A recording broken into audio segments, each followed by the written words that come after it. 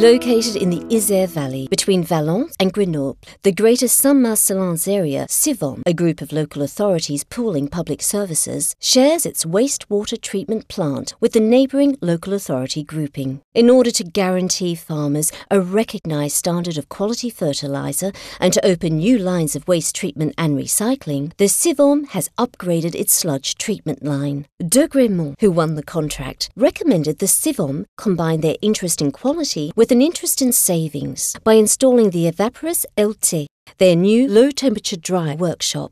As well as reducing energy bills, it transforms sludge into granules, which are less costly to transport. On a remporté cet appel d'offres à la fin 2010. La suite des opérations s'est développée début 2011 avec les études d'exécution, puis qui sont enchaînées sur le chantier, qui va se dérouler sur toute l'année 2012 pour être mise en service et se terminer à la fin de l'année 2012. L'atelier de traitement des boues de Saint-Marcellin effectivement comprend 3 étapes avec pour objectif principal la réduction du volume de boue donc, à extraire du site. Donc, le premier étage consistant à la digestion des boues. Donc, le gros intérêt du digesteur, c'est de réduire d'à peu près 40% la masse de boue, je dirais, produite par la station d'épuration. Donc, la matière organique est transformée en méthane. Ce méthane qui va servir comme combustible pour la dernière étape de traitement qui est le séchage des boues.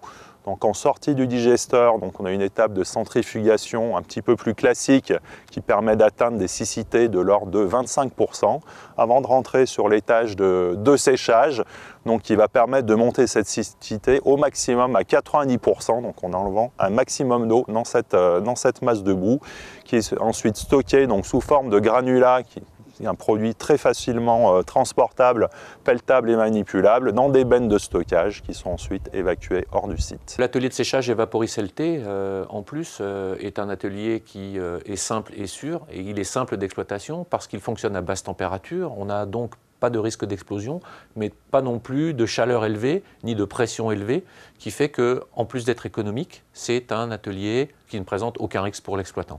L'aspect innovant, c'est effectivement un sécheur basse température avec de l'énergie qui est produite localement et qui est réutilisée localement avec une chaudière au bois et au biogaz.